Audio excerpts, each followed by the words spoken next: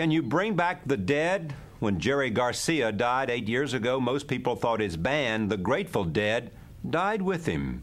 But the surviving members are back on tour. It would seem the odds of recapturing the old magic are against them, but they have defied conventional wisdom for decades. When they started, nobody ever thought they would become the most successful touring band in history. They were always ahead of their time in ways they didn't even know. To help us understand how, they took us back to where it all began, the Haight Ashbury section of San Francisco.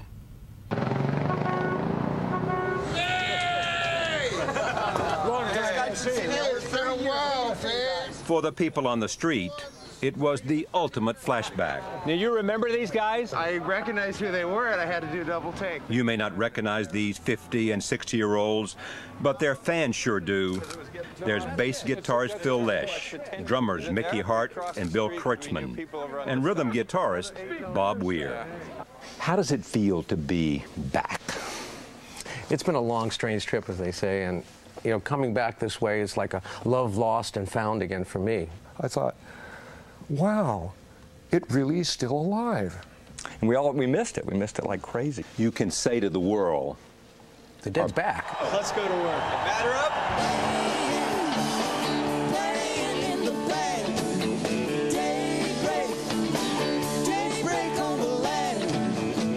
The fans are coming to see the Dead for the same reason they always did.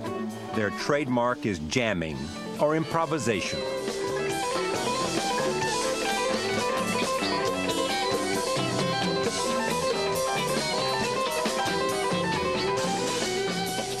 No song is ever played quite the same way twice. It's what makes the band so unique. We asked them to show us how they improvise. Whoever comes here tonight is not going to hear what they heard the last time you performed. Tell me how this improvisation thing starts. That's our little secret, Charlie. That's what I want to know, though. They say improvisation is like a conversation, with each band member talking to each other musically. How about this one? Bob Weir spoke first.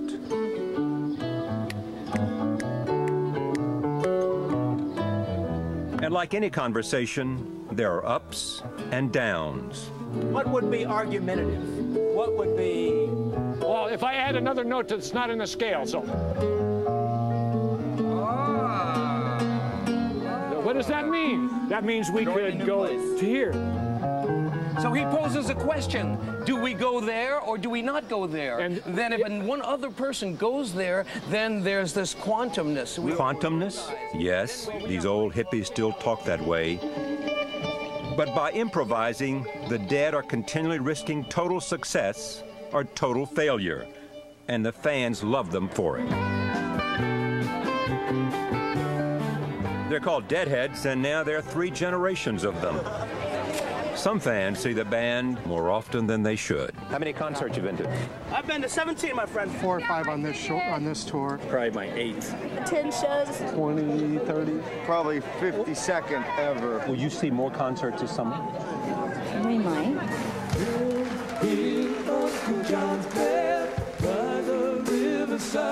Because each show is different and unique, their fans tend to go to as many concerts as they can. That translates into repeat customers and increased ticket sales. It wasn't planned that way, but it's a blueprint for success, now followed by a whole new generation of so-called jam bands. Do you ever think about the fact that the Grateful Dead have had an impact on other bands who've tried to follow? Fish, Dave Matthews, others. I'm real happy to see it happen because these guys are making music that's, you know, a bit more real, shall we say, than, you know, your packaged stuff that was so popular for so long. If you were anything, it was not packaged. That's true, but you see, the thing was, we could never remember. We never remembered what we did the next day. So if somebody said duplicate it, yeah, and we could never duplicate it. Let's do today what we did last night. You would say, Creating a money-making machine was never the band's intention. In fact, selling albums was a secondary priority at best. The Grateful Dead didn't even have a top 10 single until they made this video, some 25 years into their career. It was called A Touch of Grey.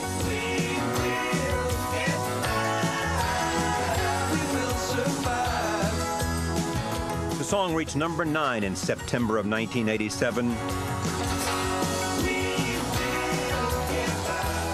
But in typical Dead fashion, they refused to capitalize on their commercial success. You had a hit, Touch of Grey. It was on the Billboard list, right? You wouldn't even play it at some of your concerts. Oh, we played it about every 3 nights. It was in rotation, but... It was in rotation. You know, I mean, this is your hit. Yeah, but the thing is... I mean, your audience wants to hear your hit. If we hammered that puppy to death, we wouldn't. It wouldn't have any life. And the other thing, it wasn't improvisational. It was a song. Yeah. And the songs, they come and go. Just about everything they did defied conventional wisdom. Instead of record sales, they focused on touring. And in the early days, they played for free as often as they did for a paycheck. And in that same spirit, they helped their fans steal their music. Not only did the band let their fans tape their concerts, they even gave them their own section to stand in.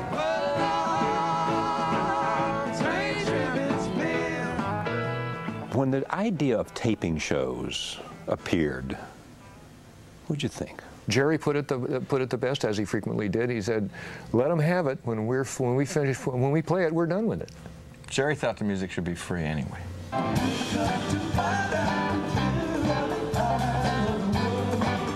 What seemed like commercial suicide actually turned in their favor. Taping increased fan devotion and also helped spread the word about the band, bringing even more people to the next concert. Nobody can say, I had the idea that if we let them in that tape, we'll create this great audience. No way. That was And in the end, they will look back at us as entrepreneurial geniuses. Not so. Not so. You lucked out. We lucked out. They were taping and Grateful Dead is all about luck. The kind of luck that made them the most profitable touring band in rock and roll history, grossing more than $50 million a year. It's a story about how to succeed in business without even trying. So when I say the Grateful Dead business plan, We laugh. It's not possible for the Grateful Dead to have a business plan. you say that We don't like, even plan the music. You say that hundreds of millions of dollars later. Everything we've earned and everything we've done, we sort of backed into it. The best stuff we backed in. Yeah. The stuff that we planned the hardest usually turned out the worst. Turned out to be the, yeah. You know, the business deals, oh yeah, this one's going to get it, this one. Let's say it was a merchandising thing. Let's make our own record company. Oh, That's there's a good that was good. Any of you newcomers out there, don't do that. The irony is that the Dead's greatest legacy, in a time where record sales are plummeting and fans are downloading music for free, may be the business model they accidentally created. A model that focuses on the music and the fans, not the profits. And they're still improving on it.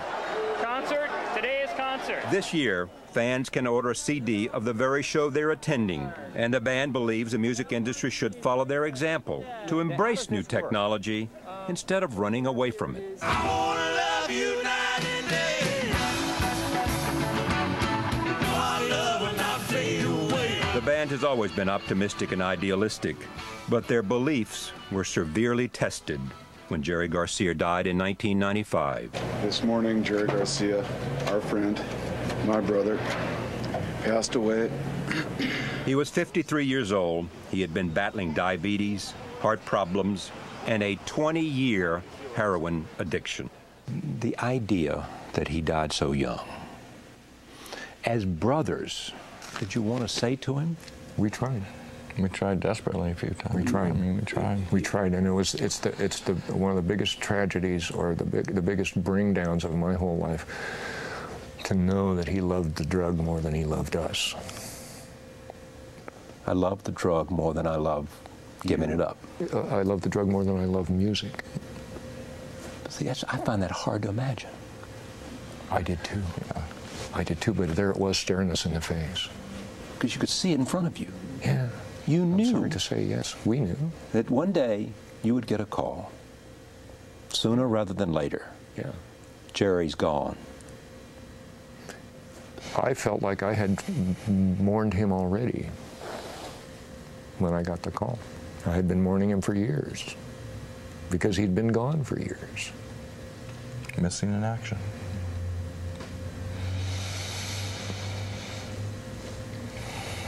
What a waste.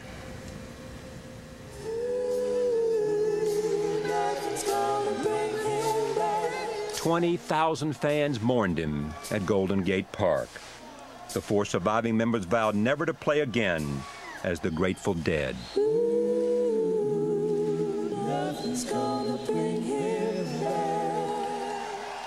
How did you find your way back? How did it end up? It's a mystery. We got in a room, basically. Someone got us in a room together, and we talked for hours, and then... I don't think any of us was really thinking about getting together and playing again. No, we just want to see if we could be brothers again. We just wanted Could to we be be in the friends. same room? You know, do we love each other enough to even... Then it's the thought as we were talking, man, wow, maybe we could play again. Sunshine daydream.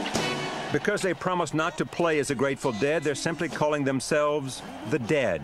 The fans are just happy they're back.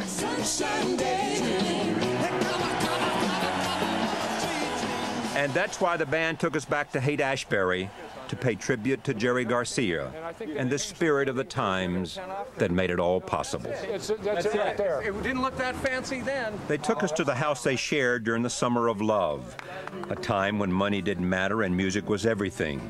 We thought about that as they surprised us with one last song. Set out running, but I take my time. Even though the devil is a friend of mine, I get home before daylight. Just might get some sleep tonight. 2 reasons why I cry away each lonely night. First one named Sweet Anne Marie, she's my heart's delight. Second one is Prison Babe, sheriff's on my trail. If he catches up with me, well, I'll spend my life in jail.